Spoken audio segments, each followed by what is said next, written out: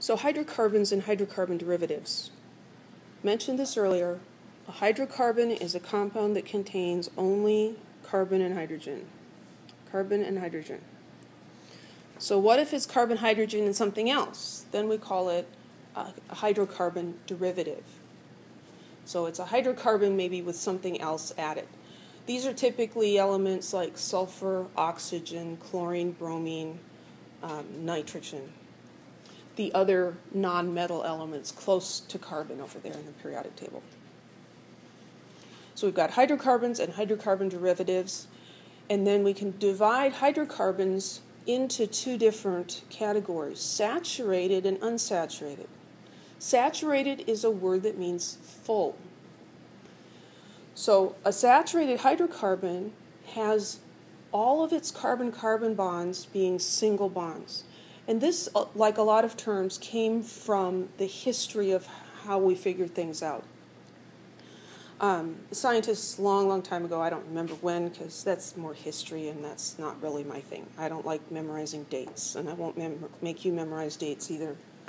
The saturated hydrocarbons, there are some that are unsaturated, and you can add hydrogen to them, and they will take in more hydrogen through chemical reaction. There are others that you cannot put more hydrogen into, and those are called saturated hydrocarbons because they're full of hydrogen. And some of this is going to just make a little more sense as we go along, but if it's saturated, it's going to have only single bonds. So saturated hydrocarbons have all single bonds between the carbon atoms. Unsaturated hydrocarbons are going to have one or more multiple bonds. Could be double bonds, triple bonds, could be both. But if it has even one double bond, it's considered an unsaturated hydrocarbon. So here's a diagram showing this. Diagrams are always nice. So here we have organic compounds. These include hydrocarbons and their derivatives. So here are the derivatives, and we're going to be talking about these, well, see, these chapter numbers are wrong. That's probably 2 through 5. I think we have to subtract 12 from all of these numbers.